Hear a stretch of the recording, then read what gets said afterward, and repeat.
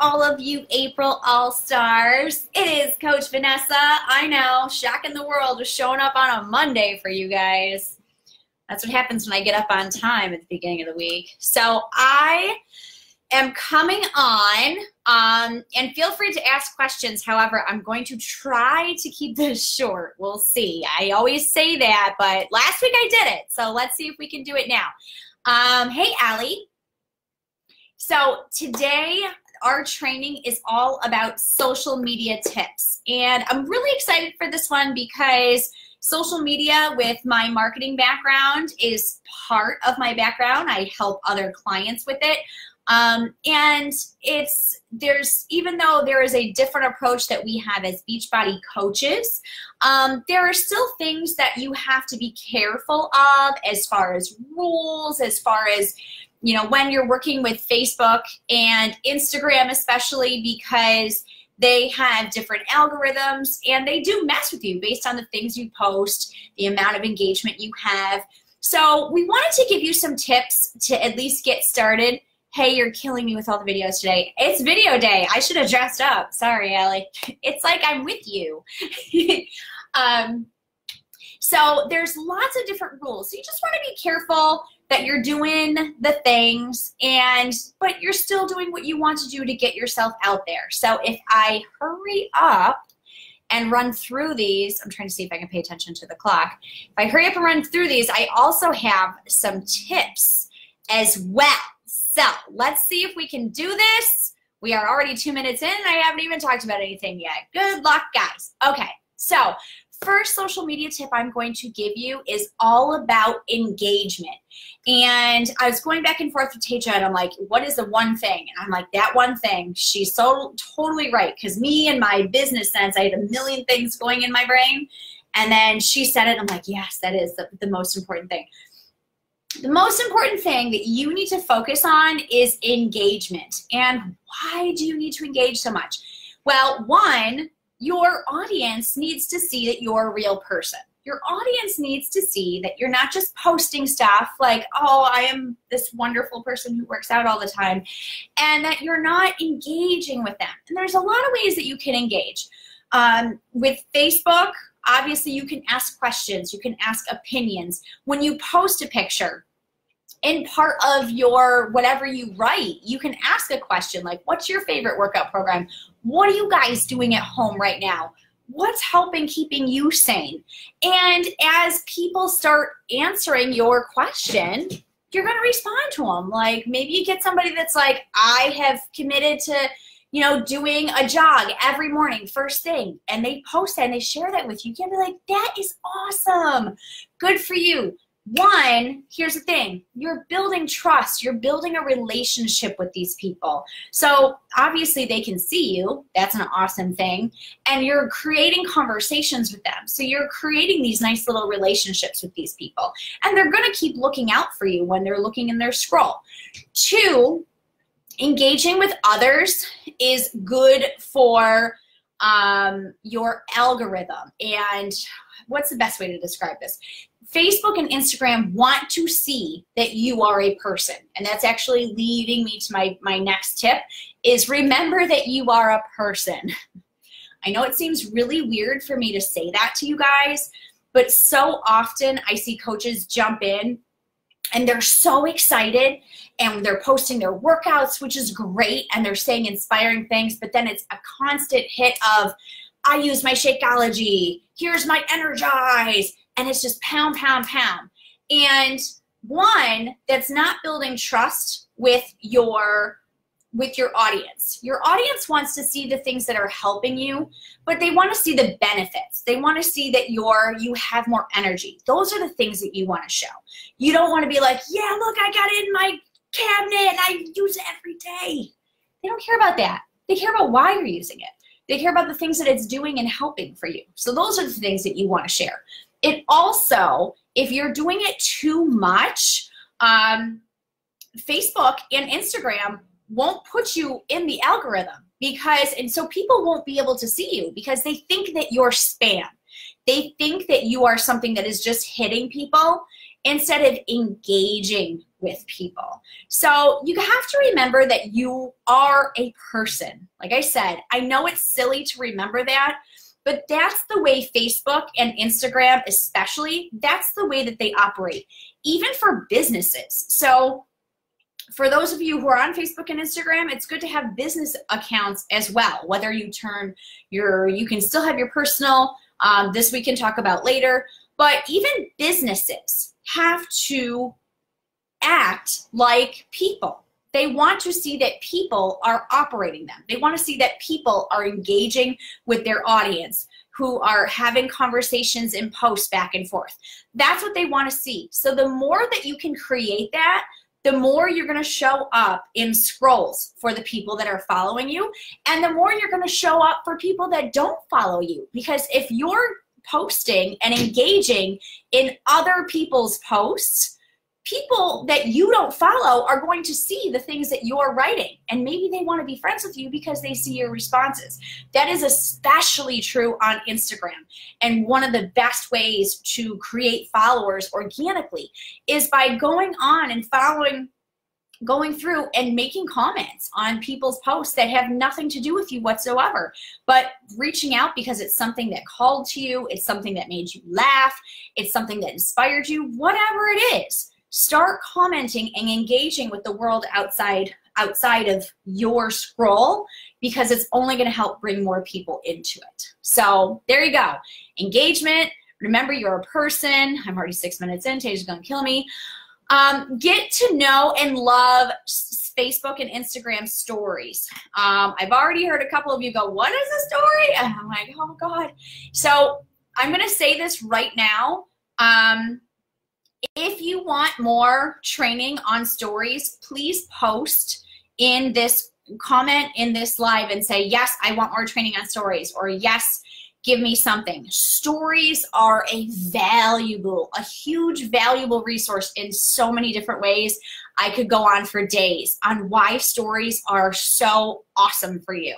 Yes, it takes a little more time, but it's really fun, and it allows people to get a deeper look into the real you. Remember when I talked about last week, know, like, trust? Stories help build that. Stories help people get to know you, they get to like you, and then they get to trust you because they see all these things that they want to be a part of. And stories is a really easy way to make that all possible.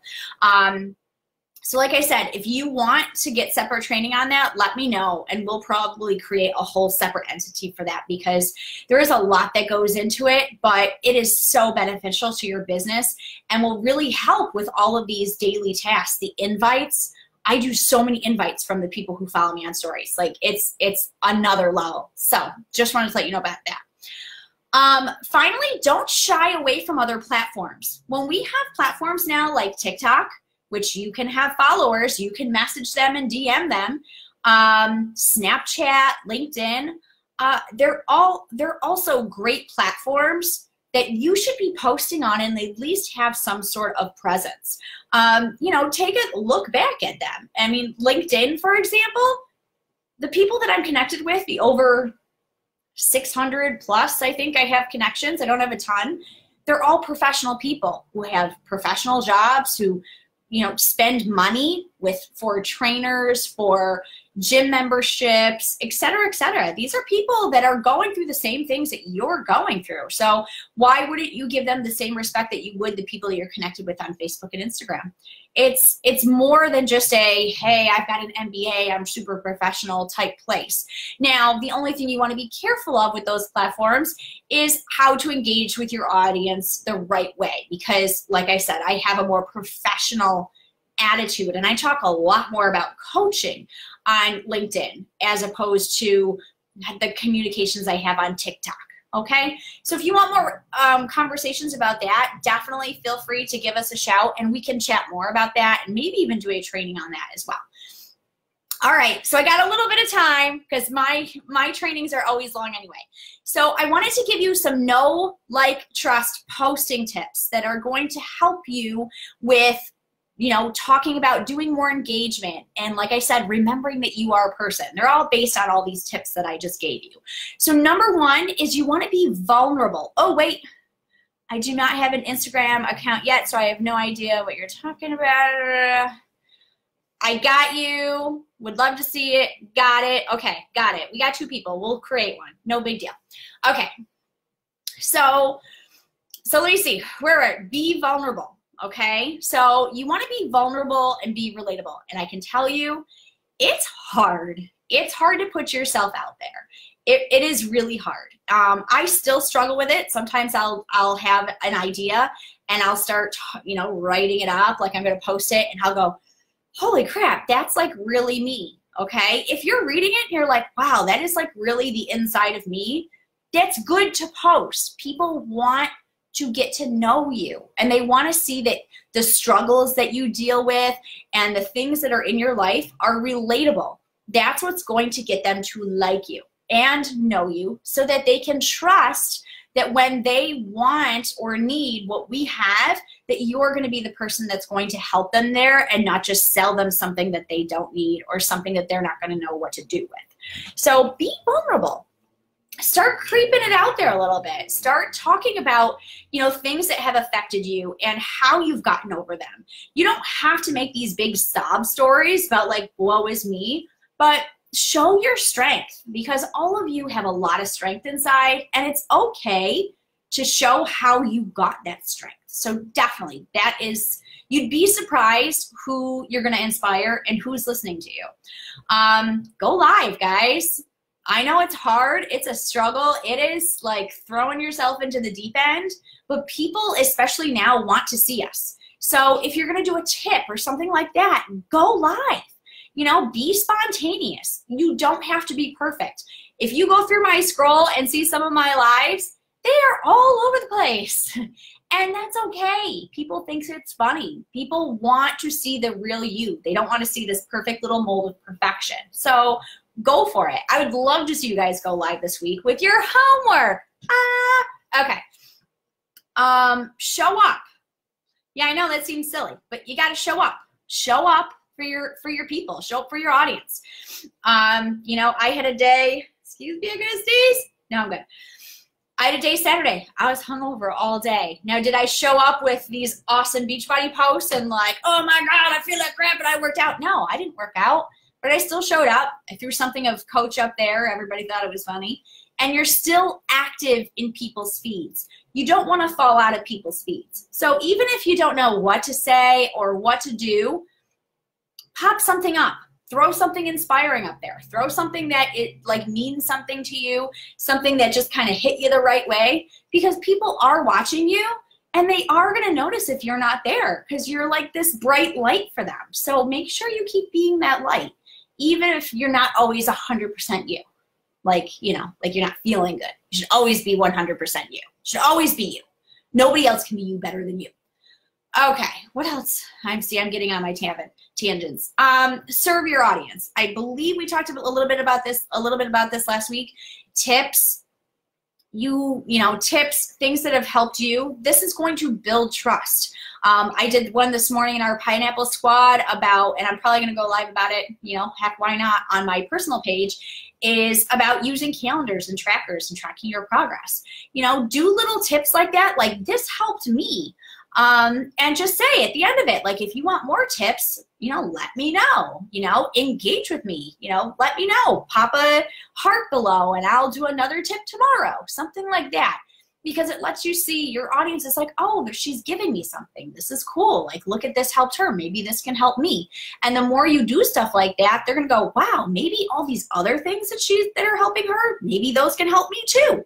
And then the light bulb goes off. So keep doing things like that so that your audience is excited and looks forward to seeing you. Here's a big one. You're going to attract what you share. And here's what I mean by that. The more you share about working out, yep, it's part of it. Yep, you're going to get the people who like, yep, I need to work out. And that's good, okay? That's part of our business, okay?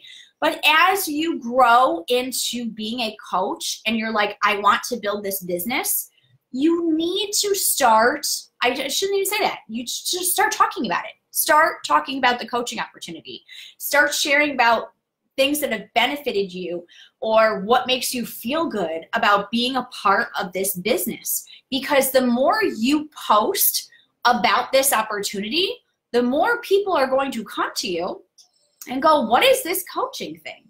But if you don't share about it, you're not giving people the opportunity to even get curious about what you're doing and how fun it can be and where it can go from there. So definitely get in the habit now when you guys are like fresh out of the newborn coach bucket. I don't know why we're out of a bucket, but okay.